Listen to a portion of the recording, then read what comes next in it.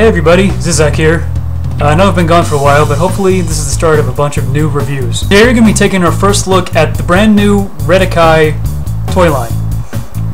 Now, for those of you who don't know, Redakai is made by Spin Master, the same guys that brought us Bakugan.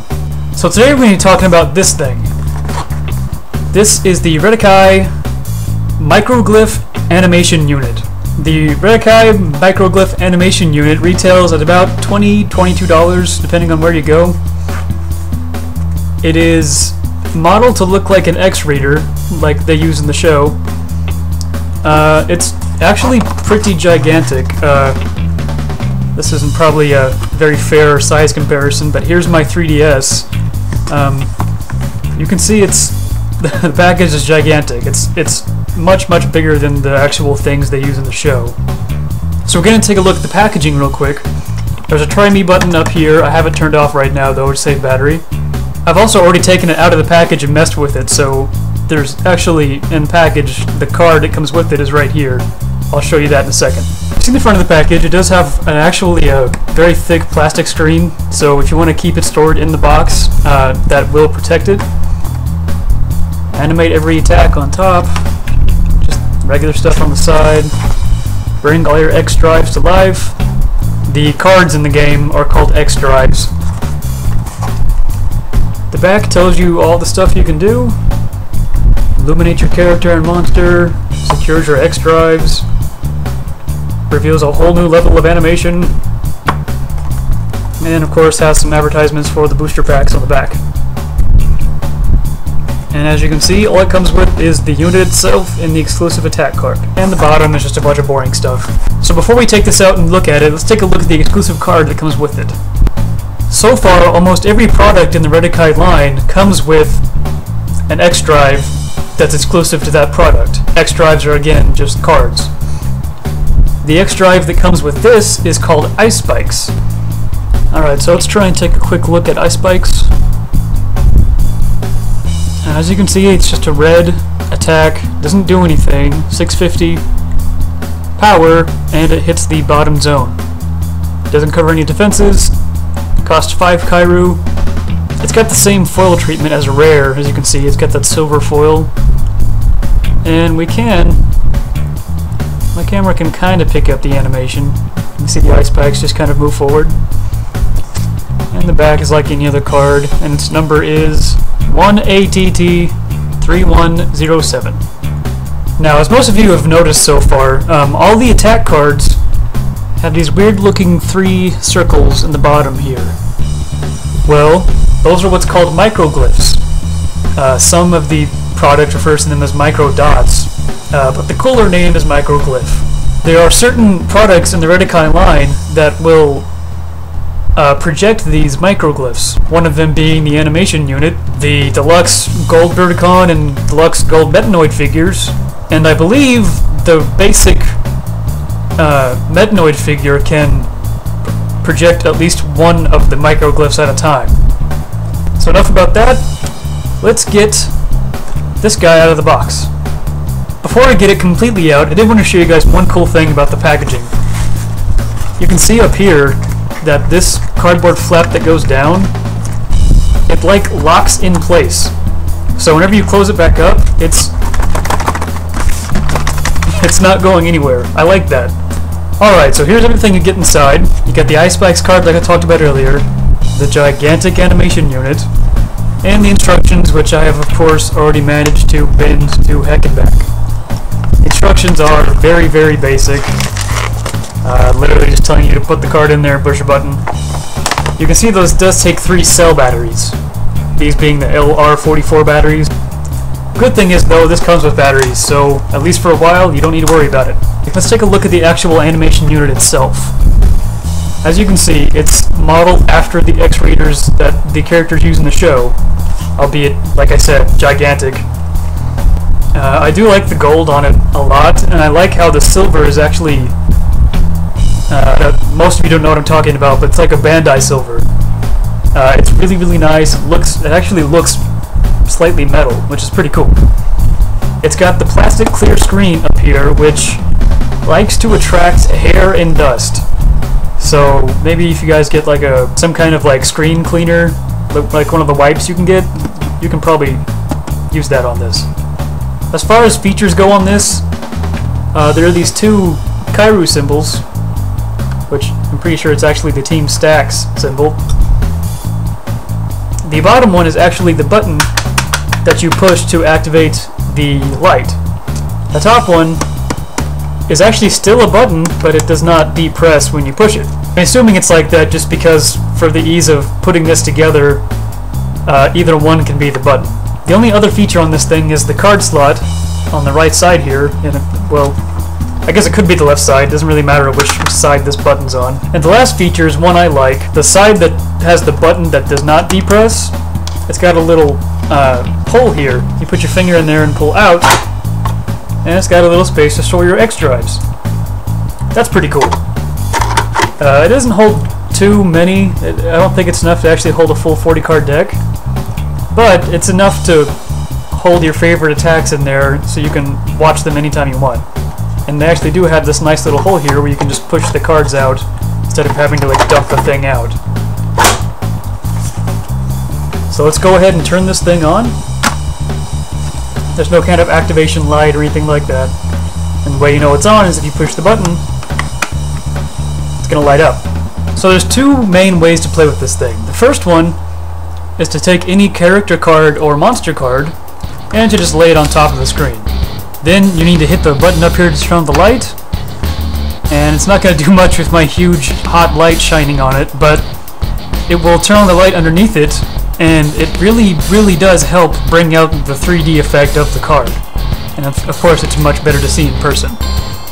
So let me turn up my light. There you go. It really helps bring out that 3D effect. Let me turn on my other light and see what it looks like in the dark. Okay, now let's try it. Yeah, that looks kind of cool. And to get it out, there's two little slots on the top and bottom. If you just get your finger underneath and pull it out, really easy. Now you can also put your attack cards on the top here and do that if you want. It's just not really going to do anything. Only the characters and the monsters themselves have the 3D effect. Attacks just have the animation effect. So the other way to play with this, and by far the coolest, is you've seen the slot, you know the microglyphs on the bottom of every attack card. You slide it in, face up with the microglyphs going in first, and you push it all the way in, and it will turn on by itself, and you can see the attack being animated. And my camera is not really good at picking this up, and I'll turn the lights off in a second. That's really cool. That really brings out the stupid little kid inside me. So let's turn off some lights. Let's try with just one light off here. So put it in.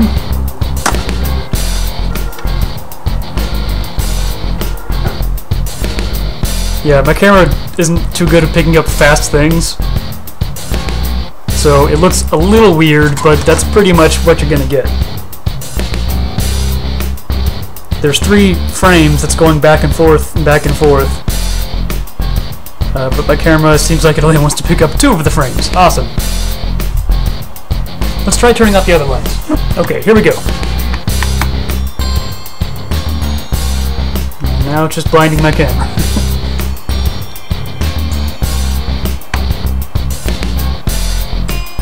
Yeah, my camera does not like it when it's dark. And as you guys saw, once you have the attack card still in there, if you just push the button, it will cycle through the animation again. Now let me do this real quick because I know some of you are going to ask, what happens if you take the monster card, put it on top, and have an attack card in there? Well, you get this. Not a lot. Let's try turning off the lights so you can maybe see it better. Now let's try this.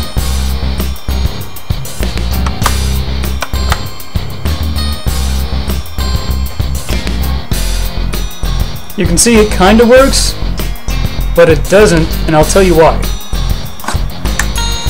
When there's not a card in the slot, when you push the button, you can see it's very bright.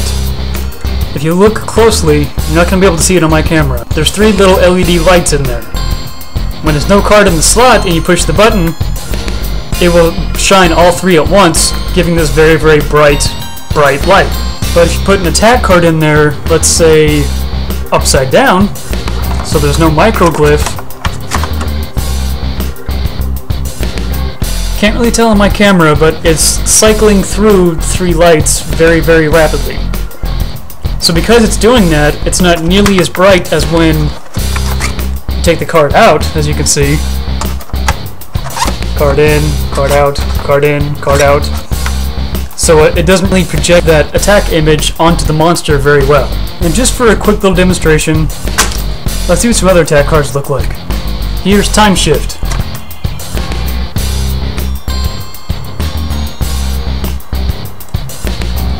My camera really doesn't like to pick up the middle of these attacks, but you can kind of see that some of the microglyphs actually have color on them, which really, really does look cool.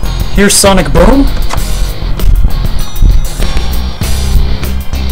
Yeah, you can see that one a little bit better. It's just this big cloud of explosion. I'm trying to cover up that middle. Here's a Borealis Blast. It's kind of a tornado. My camera really does not like to pick this up. So what are my final thoughts on the Redakai Microglyph animation unit? I love it because I'm a little kid on the inside, and I think it's cool that it adds a whole nother level of playability with the cards you already own. I think it's a really neat concept, but there are some negatives about this thing. The lights inside are just a little too dim for me, and that might be fixed with getting some brand new batteries. Another thing is, I noticed on a couple of other Redakai products that the products were already damaged. You can barely tell on mine, but there's a bunch of scratches right here. There's a bunch of scratches in the, really very tiny scratches in the paint all along here, and there's just a lot of bad smudges and scuffs all over it, and it was like that right out of the box. You might be able to see on the button here, well, it's not going to pick it up, but there's a huge scuff already on the button.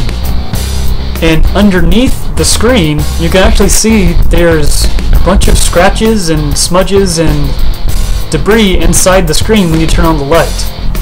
And like I said, this was all brand new out of the box. And probably my biggest complaint about it is it plays the animations way too quick. Almost all of the attacks, you can't really tell what's happening. If the animation would just go a little bit slower, to where you could actually have some distinguishing between each frame, I think it'd be a lot better. But would I recommend it? For the Redakai hardcore fans, I would say yes. But if you just like playing the card game in the show and you don't want to spend the money on something that's just going to show you what you can already see, then it's probably a pass. But I think once they start going on sale, then they're definitely a buy. Alright guys, that's it for my Redakai Microglyph animation unit review. Thanks for watching, and I hope you guys have a great day. And before I go, I'd like to give a shout out to Alien Games. It's a game and hobby store in Jinx, Oklahoma, and they are currently still the only place in Oklahoma to have a League store. So if you guys are in Oklahoma and you're around the Tulsa, Jinx, Broken Arrow area, definitely come by and say hi to us and play a couple of games of Redakai with us. They've got tons of product, and they do Redakai Leagues every Saturday, with tournaments coming very soon. If you guys want to find out any more information about Alien Games, you can go to their website at myaliengames.com, or for more up-to-the-date news, you can find them on Facebook. Alright, thanks guys. Have a nice day.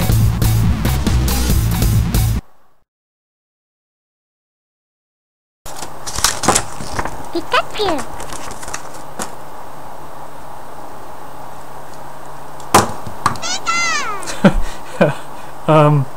Pikachu! A wild Pikachu appeared.